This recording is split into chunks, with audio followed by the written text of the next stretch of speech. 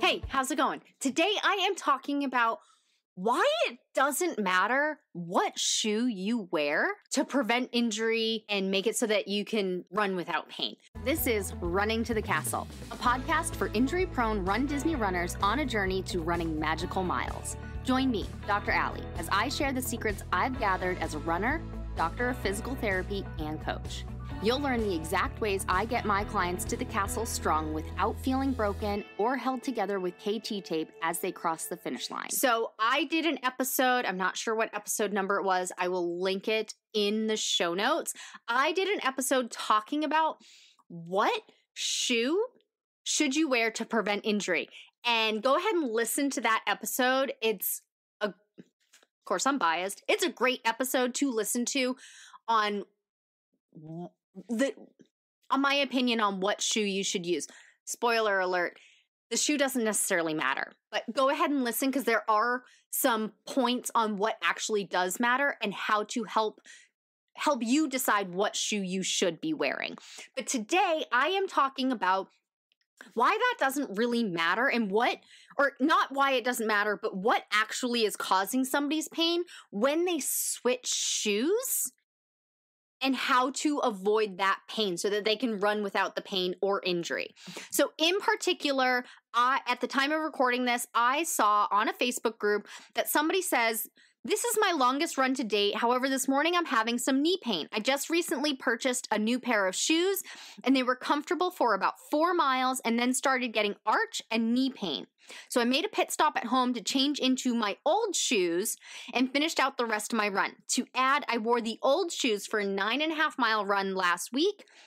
No pain at all during or after."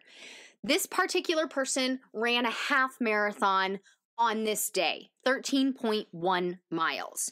So whenever I get a DM about this type of thing, or I see it in the Facebook groups, or I talk about it with my clients, my first question is always, how far did you run in those shoes? And then they give their answer, and their answer is always, no matter what mileage it was or how much time it was always too much. So it's not the fact that you have new shoes and you're wearing new shoes, it's that you wore them too long. So typically when breaking in a pair of shoes, and listen to the other podcast episode that I alluded to earlier, the one that's going to be linked in the show notes. When you break in a pair of shoes, what you're doing is you're loosening up the lace and the covering at your toes. Basically, I compare it to taking a pair of jeans out of the dryer, and when you go to first put them on, they're really tight and stiff. Same thing with a new pair of shoes. When they just come off the manufacturing line, they're tight and stiff. They've never been used. They've never been worn. And so you need to break them in a little bit, but you're breaking them in just to loosen up that tightness in the actual material. But those shoes should be comfortable when you first put them on. They shouldn't be creating pain or problem anywhere. But you do need to break them in to loosen up those parts. And when you break them in, I recommend starting off by breaking them in by walking in them, not running in them, and going on a normal length walk for you. So an example would be, actually, the time of recording this, I just started breaking in a new pair of shoes for myself. I did it on the treadmill, because I like to break my shoes in on the treadmill, because if they do for some reason start hurting, the bottoms aren't dirty. So if the shoe company has an issue with that, I still can return them, because I'm not going to wear them again. If I'm starting to break them in and they don't feel good, I'm going to return them, because there's always variations. Even if you buy the exact same pair of shoe as you always do, there can be some variation. So I wear them on the treadmill so I can change them out if there's a problem.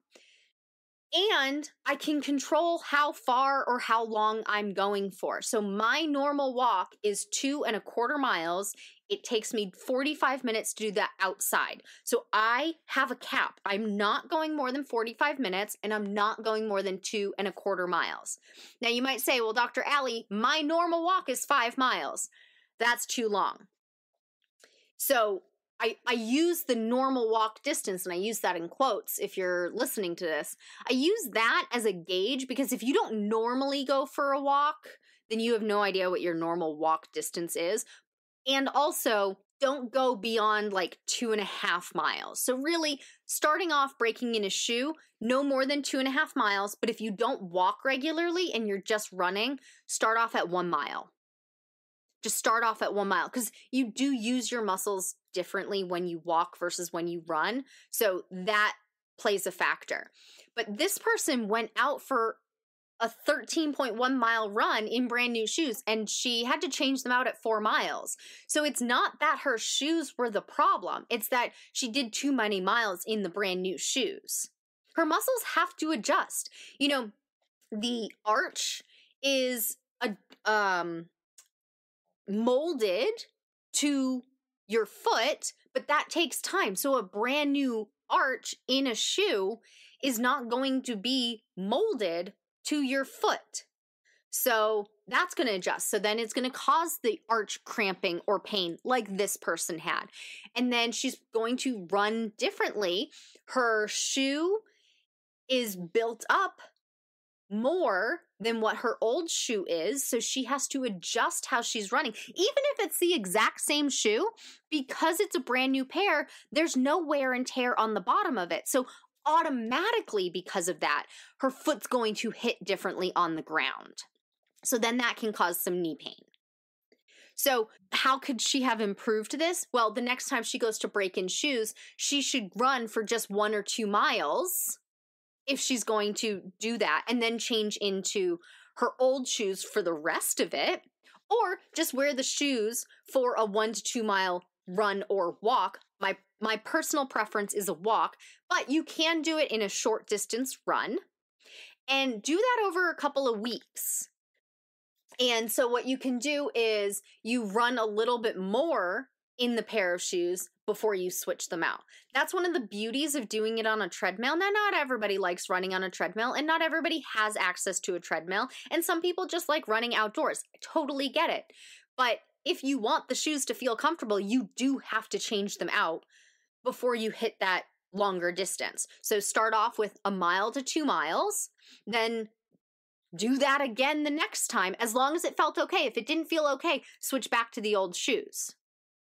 And then you have to start anew the following week. But if it did feel okay, the following week, you run a little bit more, maybe 0.5 mile to 1 mile longer in those new shoes before you switch them out.